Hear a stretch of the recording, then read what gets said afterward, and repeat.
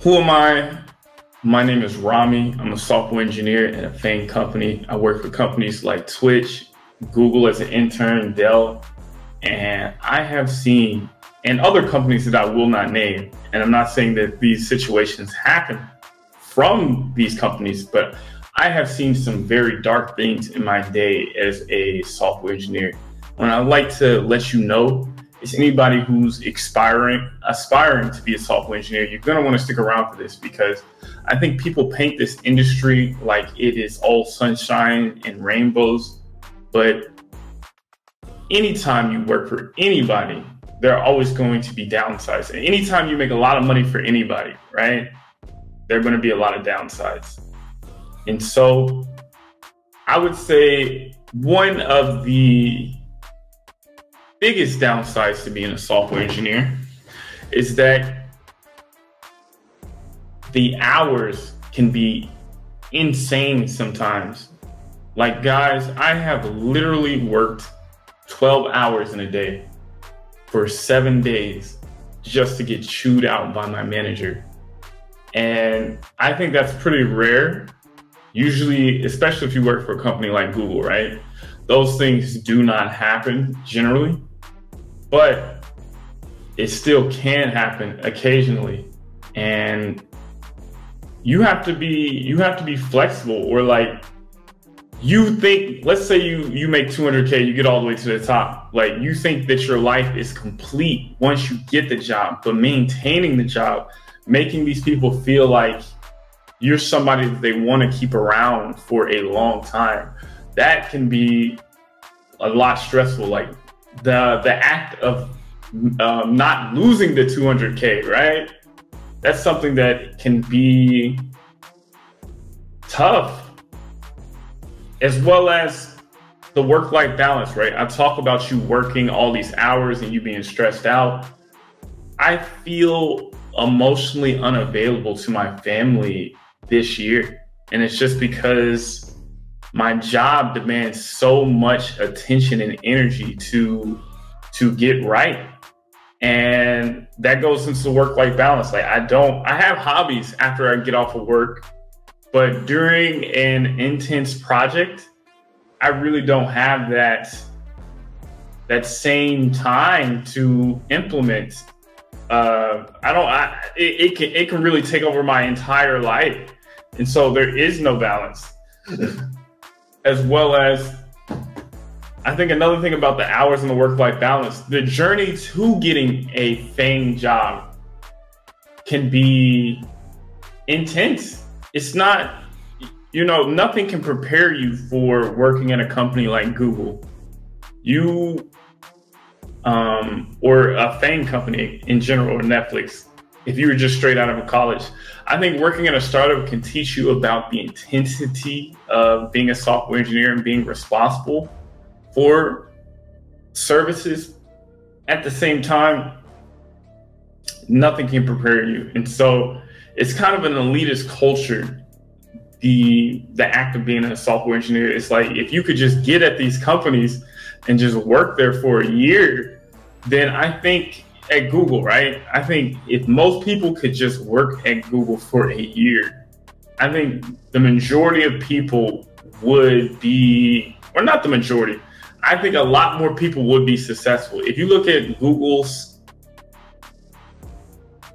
application rate, like 1%, they might interview 1% of the people that apply. And out of those 1% of people who do apply, only 1% actually get the job. And I think that is just a lot of fluff and luck. It's not, I don't think, if you look at a book, Gail Lakeman, she's the author of Cracking the Coding Interview. She says, she would say most Google engineers will only pass that interview 50% of the time if they had an ample opportunity to study. And that should give you an idea that, these guys feel like, they might feel like they're better than you just because they got in, but there's a component of luck, just like to everything. It's not always hard work, is what I'm saying. And that leads me into my next point, which is another reality of being an engineer is the politics. What school did you go to? Did you go to MIT? Did you go to Harvard? Did you go to Georgia Tech? These things do play a major role in if somebody gets an interview or a job. Even though there are great talent from, I went to Fisk University and I went to Cornell, right? I definitely see a higher interview rate after going to Cornell. And I think that that's part of life. Like branding, going to a top school does probably has a significant probability that you are going to be successful, but that's not the entire story. And I've met some brilliant people who have gone to public schools who could probably beat out some of these elite Harvard people just because they haven't had it in life. If you look at Jensen Hung, right, he talked about, I don't want to hire anybody from Stanford because you guys have not suffered. You always win in life. Every time you put your best foot forward, you get what you want. Like, and the people who are really successful, the people who start the companies, are masters of failing. They failed so many times, people told them no, and they just keep going. And so the politics do play a part in that, but I do feel like if you work hard, you'll eventually get lucky. And then on top of that, team politics play a part in being a software engineer. Guys, I cannot even tell you how much your manager and your senior engineers play a part in your success. If your manager does not advocate for you, if he does not believe in you, he can really slow your career down. He will not give you projects that are important. He will hold you in a cubicle. And if he feels like, and if you have a senior engineer, right? I'll give you guys a story. So I was working with this guy, not gonna say the company. I was working with this guy. He asked me, he didn't say do this work himself. I told my manager to tell me to do it so it wouldn't feel like it came directly from him. And so I started asking him about it. And I said, hey, can you show me how this stuff got started? Do you have an email? And he's like, he wouldn't let me see the email. He made an excuse on why he shouldn't see the email, probably because the email told him to do it and not me. So I worked over the weekend. I would work my Friday night. I was so exhausted. And then I got up and I checked and I did it again Saturday. And so this dude, he took what I did over the weekend, went to the meeting, presented, got the credit, and I worked over the weekend. And that's how sometimes your senior engineers can like really F up your life. Yeah, fuck up your career. I'm just gonna be blunt about it, because if they know the game, they've been in the game a lot longer than you, and they understand when they did that. Like, imagine how much work he could have did while I was out there doing all the work. And so he turned in 2 people's work and got credit. And so this dude looks like a genius on paper, like, oh man, this dude is so productive.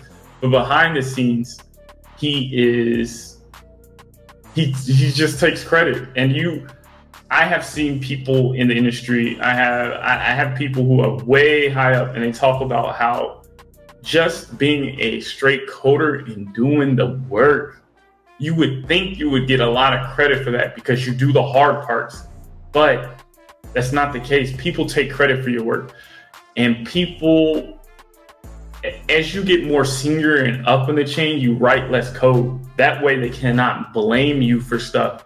Writing code is tough. It's very hard to write code that doesn't have bugs in it. And I think that's why the more senior you get, the more senior you become, the less code you write, so that you can just manage people. And so some of you guys I know for me, right? I thought I was gonna come in and show my brilliance and make this cool app, and everybody was just gonna appreciate me and respect me and hand me like boatloads of money, but that's not how this works. It is a political game being a software engineer. I think respect. We got some money in the chat. But yeah, it is a very political game, and you gotta play the game. Unfortunately, I'm not saying like you have to snake people to get to the top. I'm just gonna say being an asshole does help you get to the top. Working hard is a slow and humbling route, but it can be done. And don't forget to mention like the politics of your city. I'm from Memphis, Tennessee. Memphis, Tennessee is not known for software engineers, right? We have a negative stereotypical representation of the black male image. And getting jobs when I was in Tennessee was tough. Like people didn't, people had no respect for me. And that's another reason why I wanted to get my master's at Cornell. But yeah, if you are not in a tech city, I live in Seattle, Washington right now. If you are not in a tech city right now, you are playing this game on hard mode.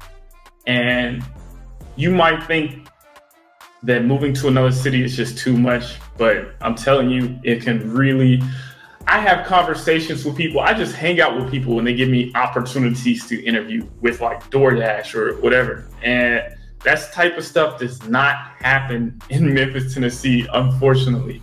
So yeah, so much of your success,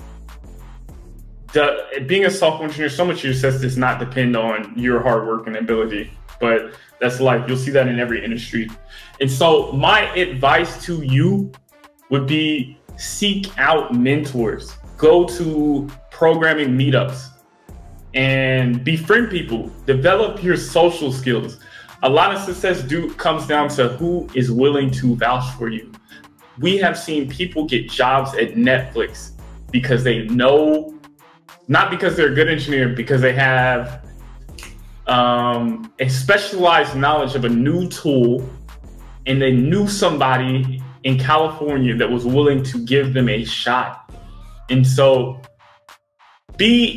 another thing you could do is be a specialist. Don't just try to master everything. Like when I was an engineer, I was programming mobile apps. I was doing web apps. I was doing open source. I was trying to learn everything. Master a few key tools. Right now, I would heavily recommend Rust and using ChatGPT APIs. If you become the best in that, people are going to take notice. And at any company, when somebody has to ask you questions, that's a great sign. And so be a journalist. I think because I have a background with Google, like I always thought like being a journalist was the best thing. But I think there's another part of that story, which is a specialist will get you hired a lot faster, especially if you're in a developing language. And another thing you do, be an indie hacker.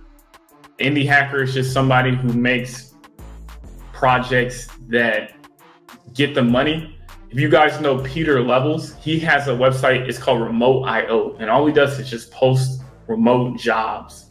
And this dude makes probably like thousands and thousands of dollars a month. I'm not even gonna give you a high number, but that is real. Like if you guys have if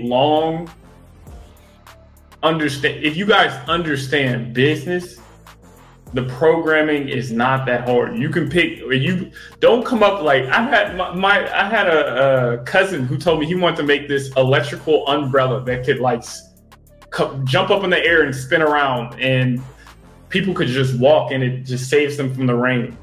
I think people have these wild, I'm not knocking it, but like people have these wild ideas of what a software engineer could do. And that's why like having a little bit of programming experience and knowing what is realistic, like compare that to like just posting remote jobs on a website. Like anybody, a computer science student with 1 year of experience could probably do that. But they don't understand business. So be an indie hacker, get the side hustles, be a contractor. They're great ways to start. In conclusion, FAANG companies are overrated. You don't need them to be successful. Don't fall into the trap of wasting years on leak code trying to please them. Find a mentor, go to meetups, be social, maybe consider moving to a city like New York, Seattle, California, where the opportunity is more rich, especially if you can find a contracting job. And yeah, so much of success depends on your soft skills. So please don't be the asshole who's just really good at one thing, because those guys get fired eventually. They have to move around. And that's it. Really appreciate you guys watching. I think we got some people in the chat now. And